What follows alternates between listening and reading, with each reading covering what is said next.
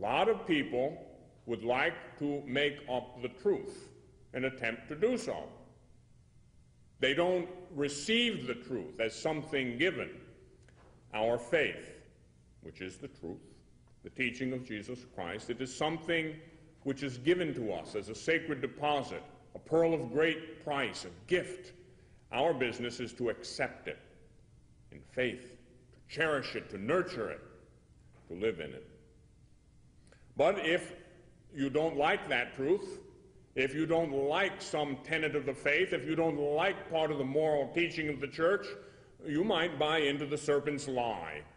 You might take the bait. You might decide you want to be God.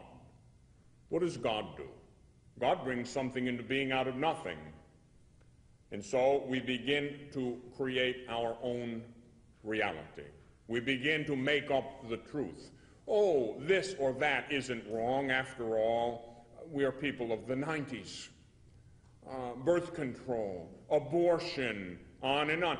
That's not really a problem. We understand things better. We're enlightened. We're better educated. We make up our own truth. Rather than receiving what has been revealed, we seek to play God. We decide when life begins and when life ends. It's fatal. And so we have a culture which has rightly been called the culture of death. Why? Because we live out that original sin. We go with it. Pride, disobedience, death. From that moment in the Garden of Eden, the gates of heaven were closed. No one went to heaven, nor could they, from that moment on. We, in a sense, lived in a dismal place. Death was something to be feared. You didn't go to heaven after you died. Sheol, the abode of the dead. And it wasn't known to be a happy place. We were slaves, enslaved to sin, not having the power to truly live the way that we knew in our heart we should live. We limped through time and space. We were in need of a deliverer. We were in need of a savior, a redeemer. The Jewish people waited for the Messiah, the anointed of God. They waited, and they waited. The answer to the why of all that suffering, the answer to the anguish of every human heart, then, now, always, is not something, but somebody.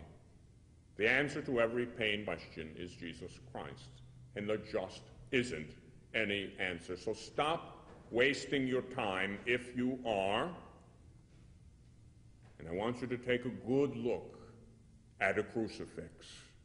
I want you to take a long, hard, discerning look at a crucifix on this Good Friday, and I want that glance at reality to transform you, to change you from this moment on, no matter how good you are, and so many of you are such good people, or how bad you are,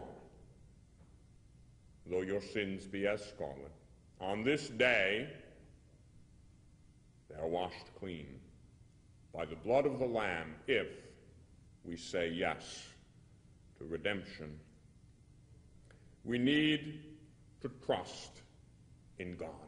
We need to trust in the power of his redemptive sacrifice. We need to have hope. We need to have faith. We need to love. Maybe you're suffering right now. Good Friday's your day. Maybe you might agree with me. Sometimes I think Good Friday is my feast day. You might think it might be your feast day too. It is. It definitely is. It's the day that Jesus laid down his life willingly, only to take it up again on the third day. Why? For you and for me. It is not some mere generic offering. I want you to know that it is for you personally. If the Lord Jesus had the chance to suffer and die for you and you alone, he would do it. In fact, he did do it. If you were the only one that God would ever create, he did it for you. You must believe that. Redemption's personal. Jesus indeed is a personal Savior. Do you believe it? You better believe it. You have to believe it, because if you don't believe that, you're empty and you're suffering very much. So today is the day. No matter what place you are in, you may be in a very dark place today.